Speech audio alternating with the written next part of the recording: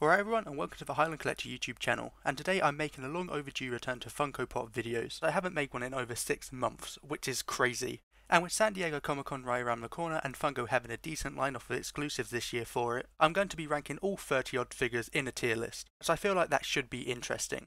Now if you don't know how tier lists work, I will be listing each figure in different ranks, with S being the best of the best, A being great figures, B being solid figures, C being your average figure, nothing too special, and finally D tier, the lowest, being the worst figures. Now you may have noticed I haven't included an F tier, and that's because I don't think it's warranted here. Simply because I don't think any figure here is shit. There are definitely some bad ones, but nothing downright horrid or insulting, like all those Chrome Pops Funko had an obsession with a few years ago, so glad we're mostly over that. Now please note that this video will be my opinions, and of course there will be some bias, especially towards Star Wars as I am a Star Wars channel. Also note I'm only going to be ranking the shared Funko Pop exclusives, so none of the Freddy Funkos or any other products like the sodas, the t-shirts, the Loungefly bags or the skateboards. So without further ado, let's get into it. Now first up we have a new Bambi Pop in which he has a little butterfly on his tail, and yes, this pop is really cute, but compared to other figures yet to come it's kind of basic, and it's only deserving of a C tier in my opinion. It's fairly underwhelming, especially considering it's the only classic Disney/Pixar pop we've gotten for SDCC this year, which is incredibly disappointing as we usually get more than one, considering how many Disney and Pixar films there are, and the limitless possibilities of characters they could have made. But there is new Bambi Wave rumoured to be coming out soon, so I guess this is why we got this. But then again, that's kind of how convention exclusives go. For one convention, a particular theme will have a really strong selection of figures, and others will get their turn another time around, maybe for NYCC or ECCC. As for SDCC 2022, the strongest line has to be Marvel, as there's not a bad figure. They're all pretty solid. Starting with the Scarlet Scarab from a recent Moon Knight show, and unlike the Moon Knight show, this figure is actually pretty solid. Now we have known about this one for a while now, but it's still pretty awesome. I do like the pose they chose for her with her wings out, and overall her outfit looks really cool and accurate to the show, with some great detailing and some really cool metallic paint as well. It isn't the best figure of the con, but it's still really cool, and is a must for any Moon Knight fan, and so for that it's worthy of a B tier. Next up we got another America Chavez from the new film Doctor Strange in the Multiverse of Madness, or more commonly known Doctor Strange in the Multiverse of Mildness, and shitty writing. But jokes aside, I think this is a really cool figure and it's definitely worthy of A tier, as it takes the standard common America Chavez pop and just elevates it, making it so much more unique and interesting. Now the pose for this figure is pretty cool as she's kind of in this fighting stance, but the main highlight of this figure has to be the big blue star portal which is connected to her back. The translucent blue just looks so great. It really makes this figure the superior version of America Chavez in pop form. Next up we have Silk for the Amazing Spider-Man comics, and this figure is actually really cool, and it's mainly because of the sculpt. She's in a really cool stance which looks like she's swinging, and it's made even more convincing with her hair waving backwards. Her suit is also really cool too, as I believe it's actually made from her webs, which has resulted in some really nice detailing from Funko, but I'm not too familiar with this character, and despite the fact it looks sick, it's not one I'll be getting anytime soon, but still it's deserving of A tier. Now, the 10-inch Miss Minute. I actually like this one a lot more than I was expecting to, considering it's just a blown up version of the regular pop. I like this one because she's a character who makes sense to do in 10-inch scale, as I believe she's roughly that size in the Loki show. Also, what makes this figure better is it also glows in the dark, to further make it seem like she is the hologram from the show. And finally, this figure doesn't even look like a Funko Pop, so it could just pass as a replica of Miss Minute, which is a good thing for all the Funko haters I guess. We actually got a second figure from the Loki show for SDCC, that being He Who Remains, or Kang the Conqueror, another figure we've known about for a while as Funko revealed his concept ages ago. But he's still a decent pop. I really love the purple and green colour scheme which makes him really stand out, and in addition to this I like they gave him the apple as well. Spider-Man 2029 is not a version of the character I'm too familiar with. I know full well there's a blue and red version which has been a pop several times in the past, but this one is mainly white, red and black. I think he's from the PS4 game, I wouldn't know, I sadly own an Xbox. But with that being said, I'm not a massive fan. I mean, it's cool enough, the pose is cool. It's a pretty good looking futuristic Spidey. I'm sure Spider-Man fans will be satisfied with it, but it's just not for me. Here we have two figures that are part of the retro toy line, and are also a strange crossover between the Power Rangers and the TMNT, as we have Leonardo as the Blue Power Ranger and Donatello as the Black Ranger, and these two are actually really cool. Not a crossover I particularly care about, I believe it's based on a comic or something, but both figures are awesome in their own right, and are entirely new molds I believe. They didn't just do a typical Funko head swap, and for that they are worthy of an A tier.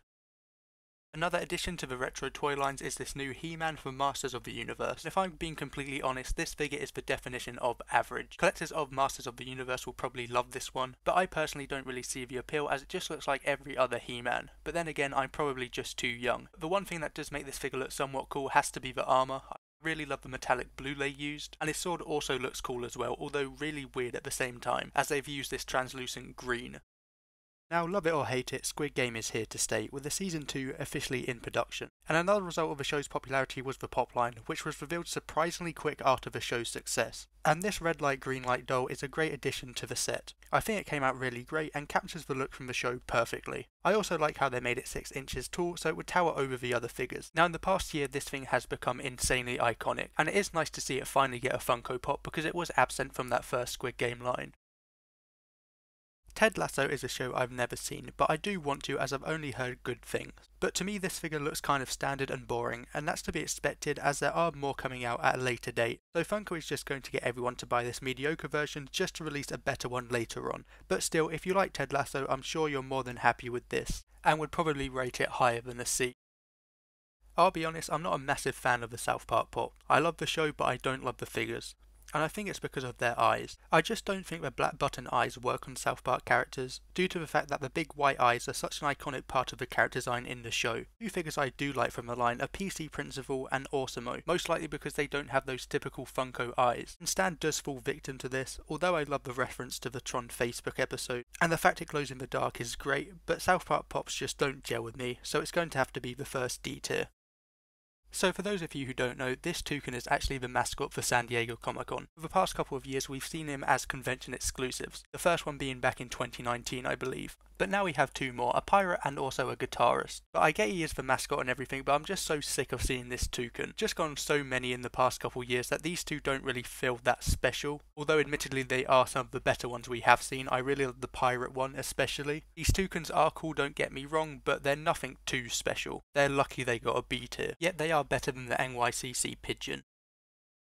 Now I'm going to make a lot of enemies with what I'm going to say next, but Friends is a pretty shit sitcom. At least compared to other shows like the Chad Arrested Development.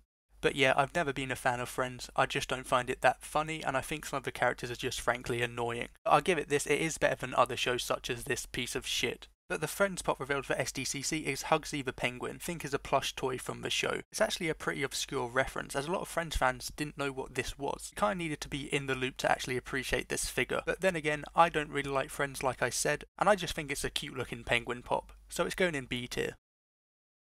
But enough about bad shows. Peacemaker. It's generally a really good show, and blows every Disney Plus Marvel show out of the water.